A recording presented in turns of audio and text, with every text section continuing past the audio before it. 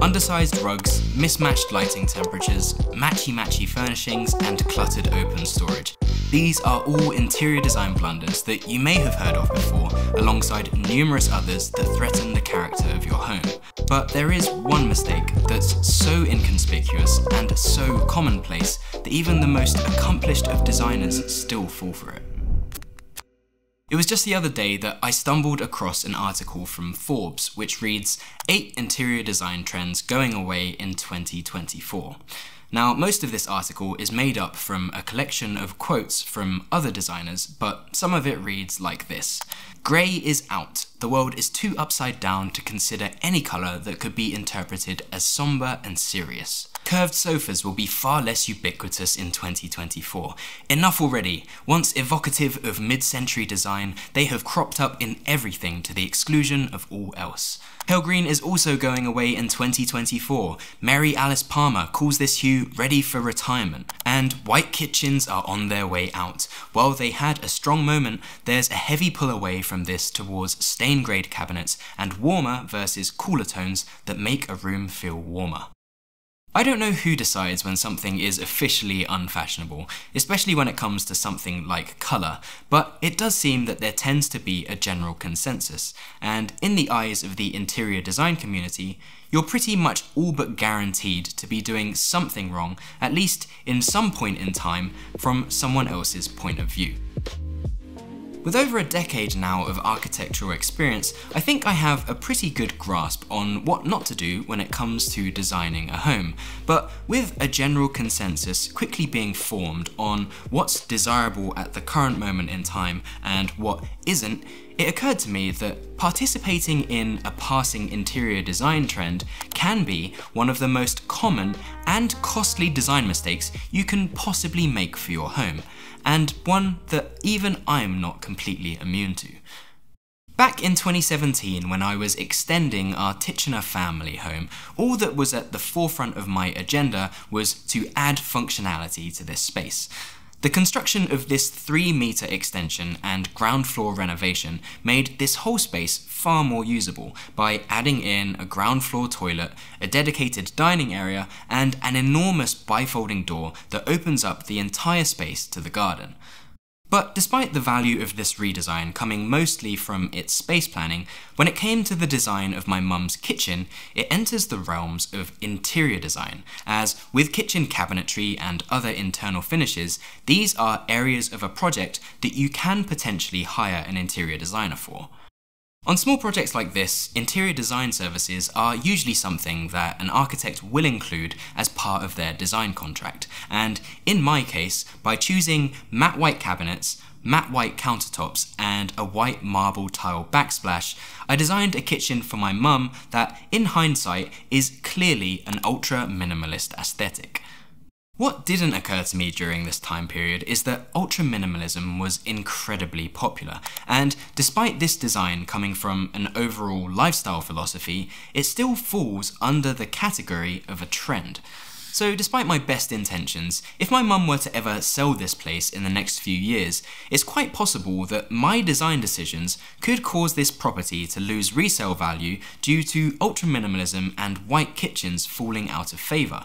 And regardless if you agree or disagree with the sentiments of news outlets like Forbes or any of the other self-professed interior design gurus over on the internet, there does tend to be an overall consensus. And even if being on trend matters very little to you, it will have an impact on the overall perceived value of your home and furniture. So I suppose the short answer to this problem is to make sure that you don't participate in a dying trend, which is much easier said than done. But what's encouraging is that not all trends fall out of fashion quite as dramatically as others, as some dead and gone trends are rather obvious, where others are not quite so much.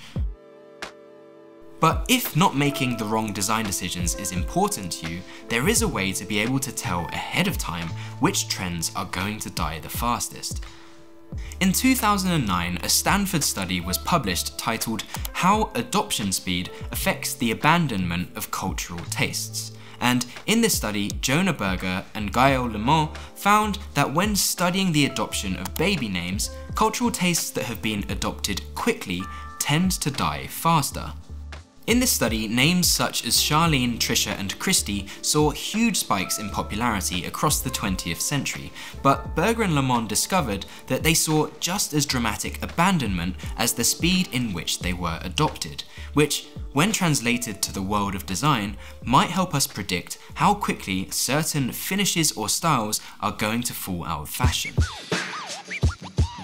The reason for this is due to a cultural phenomenon we now tend to know as a fad, which is in essence a trend that explodes in popularity only to be met with just as dramatic of a decline.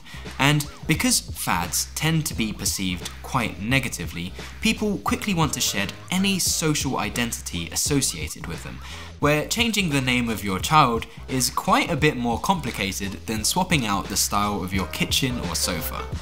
With the viral nature of social media and platforms like TikTok, this is resulting in interior design trends turning into fads even more frequently, where trends like Gen Z postmodernism, blobjects, Barbiecore, cottagecore, or any other kind of core for that matter are perhaps some good examples. But with some things, the line between a trend and a fad isn't quite so obvious, where some other recent things that have risen in popularity might be lime wash paint, organic shapes, slat walls, or traditional wall mouldings. And despite these things not being quite so brash as some of the fads I mentioned earlier, their speed of adoption does make you question how quickly they're going to begin to look dated, as it may only be a matter of time before we all start taking them down. A large reason we follow these trends, or spend valuable minutes of our lives watching YouTubers like me talk about them, is largely because it's safer. You may not even realize you do this, but there's a cognitive bias behind your every purchase, where thanks to our incredible brains, we're adept in taking mental shortcuts that save our energy, where we tend to witness a phenomenon otherwise known as the bandwagon effect. These cognitive biases are known as heuristics, where, for instance, we may unconsciously follow a trend to seek approval or status, or choose the colour of our kitchen simply because we desire acceptance from our architectural peers. And interestingly, even if you do choose to go against a trend, you even fall into the trap of the reverse bandwagon or snob effect, which can even become a trend in itself. So equipped with all of this information, it can feel as though you can't win when it comes to trends, as no matter what you do, by default, our brains recognize these popular stylistic choices created by the bandwagon effect to be representative of a certain period of time. And once this time period has passed, these styles become something we no longer want to associate ourselves with. So with upcoming trends in 2024 like bookshelf wealth or the resurgence of chrome, it can be tempting to allow these to inform our upcoming purchases, where their speed of adoption may indicate their speed of abandonment in the years to come. The point of this video isn't to suggest that I'm immune to any of this, or to say that following past trends is even a mistake, as really, we're all free to use design as a means of self-expression however we please. But I do think that we can be somewhat liberated from the concerns and repercussions of not being on trend by focusing on functionality first and appearances second. As when we base our decisions on our Instagram or Pinterest feeds over what works well in the real world, you can pretty much guarantee that you're going to end up having made a regretful decision down the line. So instead of keeping up with interior design news outlets or listening to YouTubers like me, we may be far better off spending our time understanding the proven design principles and philosophies that focus on things like functionality, honesty, well-being, durability, and sustainability. As it's this kind of design that tends to enrich our lives rather than sap them of energy, resulting in interiors and furnishings that truly stand the test of time. But I'd love to hear from you guys some of your thoughts and experiences with this down in the comments below. And if you did find this video helpful, it really helps to drop a like and subscribe to the channel if you haven't already. Thank you all so much for watching, and I'll be sure to see you in the next one.